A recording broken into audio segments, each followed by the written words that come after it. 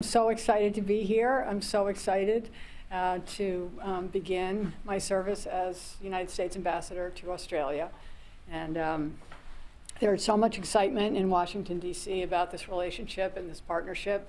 Not only the bilateral relationship, but our regional work together and really our work as global partners. I was in D.C. for the last month or so.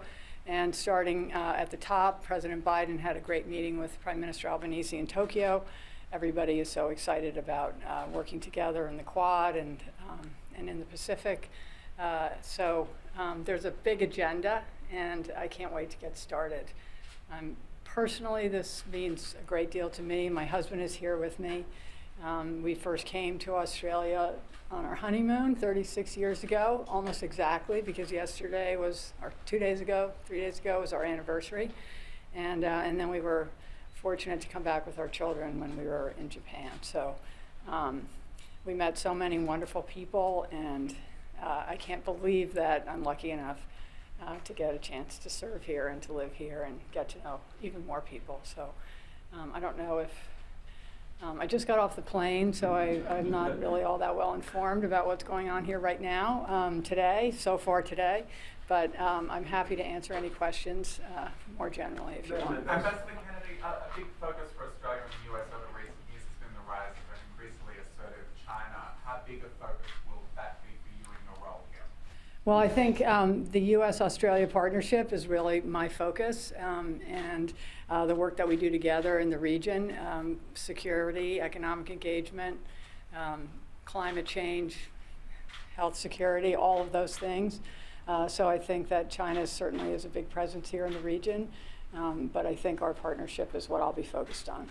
It's been 549 days. Did you just talk over the woman?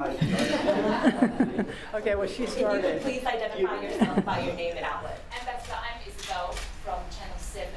Are you concerned about Australia's relationship with the Pacific currently? Well, like I said, I haven't even presented my credentials. I know there's a lot of work to do in the Pacific. I'm excited that the Peace Corps is coming back into the Pacific Islands after an absence of many years in terms of the U.S. engagement. So these are all things that I want to talk to the government here about and see what we can do together. 549 days since the last time there was an American ambassador to Australia. At that time, some people wondered whether the relationship had been downgraded. Maybe it didn't matter to the US. What do you say to people who had that concern? Well, I'd say it's not true. I wish you could have been with me in D.C. The sense of excitement about all the possibilities for bilateral cooperation is really palpable. I think everybody feels that it's unfortunate that it's taking so long to confirm ambassadors, but all my predecessors I've consulted with, including Ambassador Culvahouse, who have all given me great advice. And you know, between COVID and all of that, I think that there's been a lot of absence, but we've also seen that people can work remotely, and I think that there's been a lot of work ongoing, even though there hasn't been an ambassador. So now we'll see if having an ambassador makes a difference. I hope I can show that it does. I think we have time for one or two more questions. Why don't we go to Adrian Bearden, ABC? Hi, yes. Why do you think the U.S.'s focus drifted from the Pacific in recent decades, and was that a mistake? Well, I'm focused on what's going on now and the future, so it's certainly a big focus now, and I'm excited to have an opportunity to visit. Certainly, for me personally, it has great significance since my father served in the Pacific and was rescued by 2 Solomon Islanders and an Australian coast watcher, and this is a critical area in the region, and I think the U.S. needs to do more. We're putting our embassies back in, and the Peace Corps is coming, and USAID is coming back, and unfortunately we're coming back. We haven't been there for a while, but I think that that is all tremendously positive, and I think the U.S. and Australia working together will make a big impact. And last question goes to Damien Ryan, 9. Thank you. Sort of 2, really. Have you heard that your boss, the president, Biden, has got COVID? Yes. You constantly. And do you know how he's going?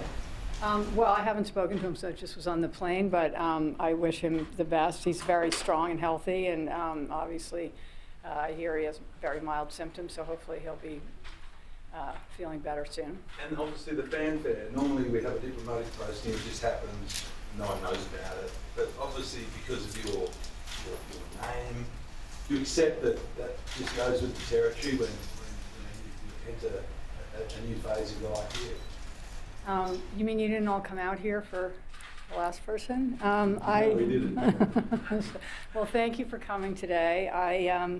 My family legacy is something I'm really proud of, and I try to live up to. And I think the fact that it means something to people around the world makes me really proud, and I want to be worthy of it and do what I can to continue the values that my father lived by.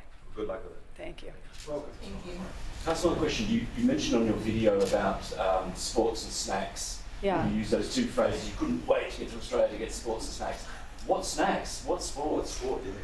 Well, I know there's a lot of sports and that there's a lot of trick questions involving sports. So I'm not answering any sports questions, but Cricket? yeah, again, that's not a U.S. I got a lot to learn, and those are one of the areas I'll be focusing on. Good. Okay, thank you. Thank you. Thank you.